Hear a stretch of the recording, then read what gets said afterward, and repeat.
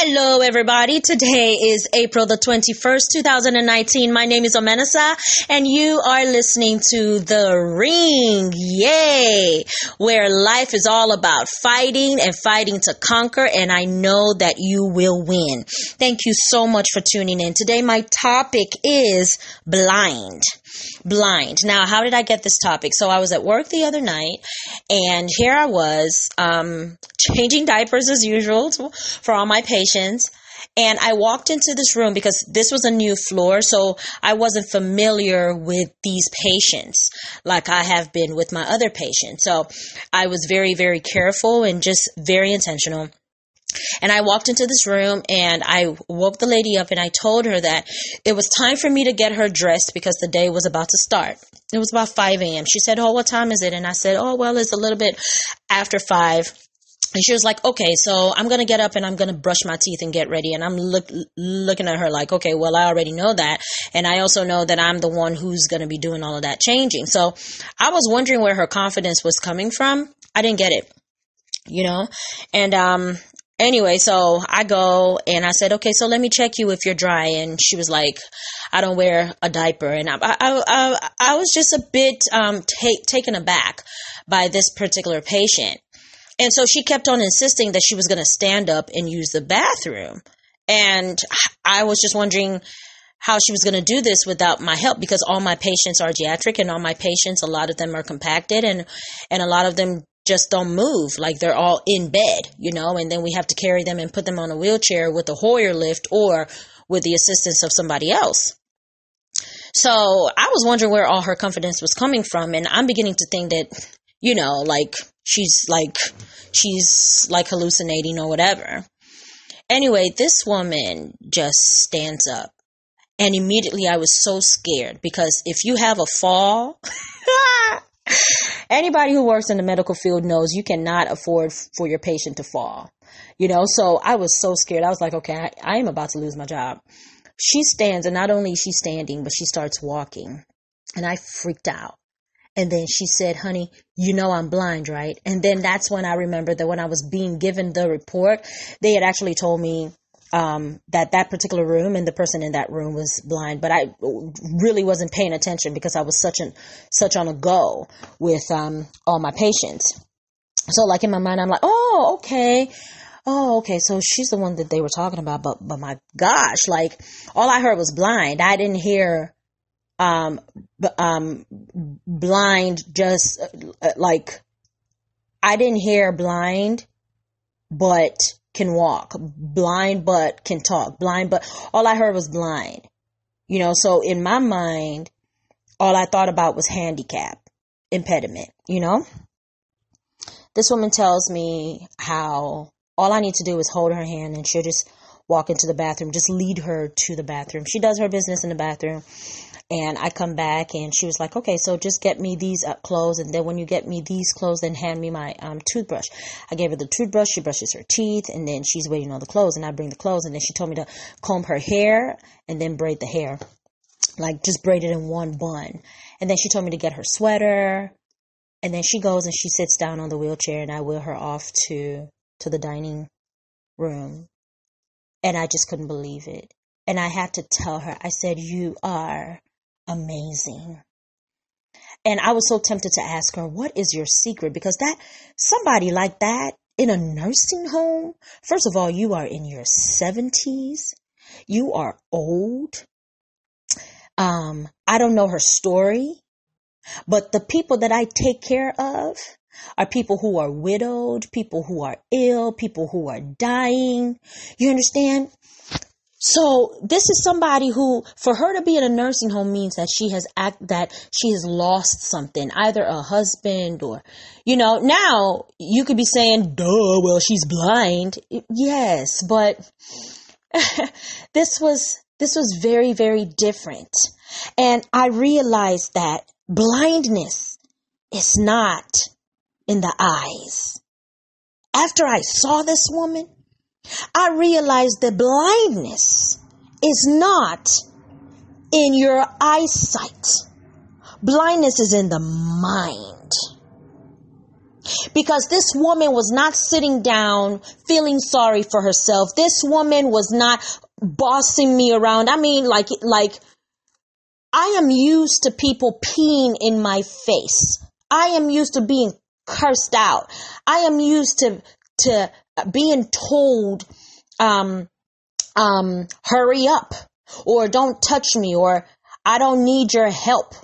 This is what I hear on a daily basis. I have patients who cooperate, and then I have patients who don't. I have patients who cry and you're looking at them and you know that nothing is wrong with them. And I have patients who just bicker and scream and complain. I have patients who live in self-pity. Oh, my family doesn't come to visit me. Meanwhile, you know that their family comes at least once a week. So I have seen all of this. Now, I'm not saying that these patients are, causing false alarms. No, that's not what I'm saying. But you would expect that a woman who is blind, you would expect her to be saying more.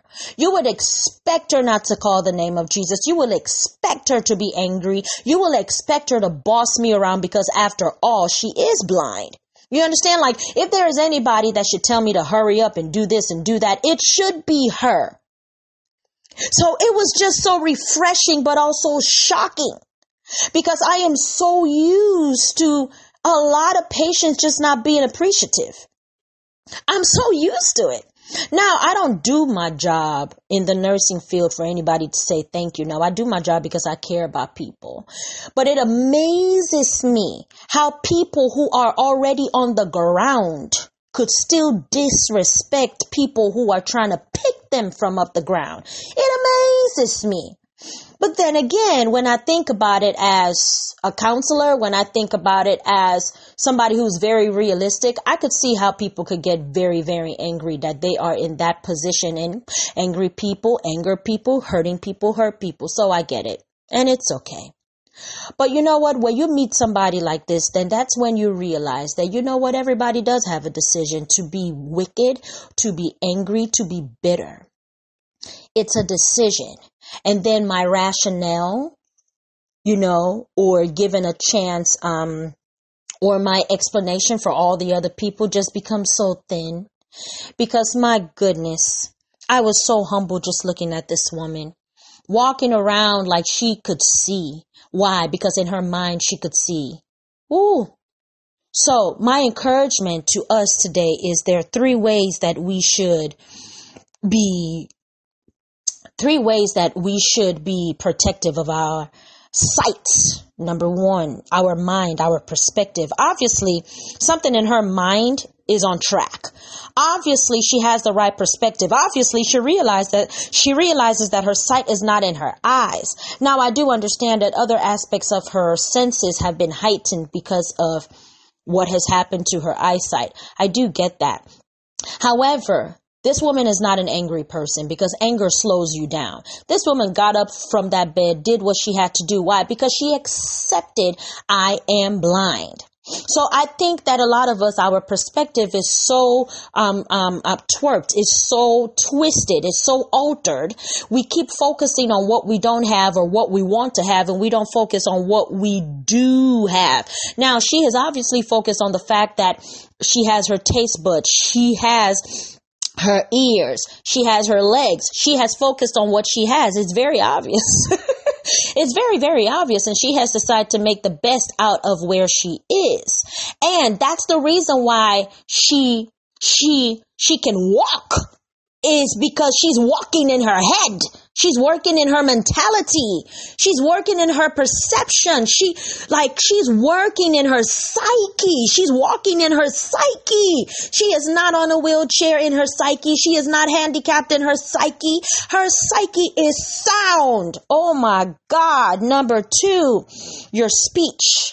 Your profession, whatever comes out of your mouth, cannot be blind, because if whatever comes out of your mouth is short-sighted, then you're definitely going to be speaking all kinds of negativity. So if your mind is short-sighted, whatever comes out out of your mouth is also going to be short-sighted. Oh my gosh.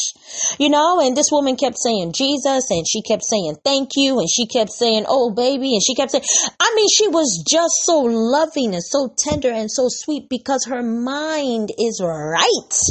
And therefore what was coming out of her mouth, please get my sweater. Please do this for me. Please, can you just get that Vaseline over there? Oh, thank you so much, honey. It was just amazing. It was amazing. It was amazing what was coming out of her mouth, the gentility in her mouth, the humility in her words. And it was just amazing, amazing. And lastly, it was her actions, the thank yous and the confidence in which she had to go and brush her teeth. She had confidence that, oh God, it's another day that you just woke me up. And as far as she was up, she could see. As far as she was alive, she could see. As far as she could walk, she could see. As far as she's in a place where somebody's taking care of her, she could see. Oh my goodness, blindness is not in your eyesight. It's in your mind. It's in your speech. It's in your actions.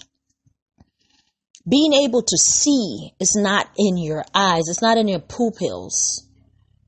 It's in your mind. And whatever affects the mind will definitely show up in your speech. It will show up in how you talk. And whatever comes out of your mouth is definitely going to start to carve your actions and the way that you behave.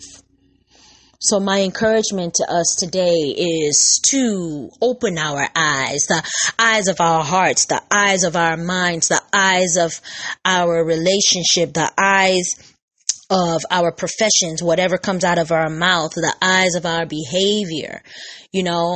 We should see things in the right perspective, and we should know that everything that's happening is not against us. It's not happening to us, but it's happening for us.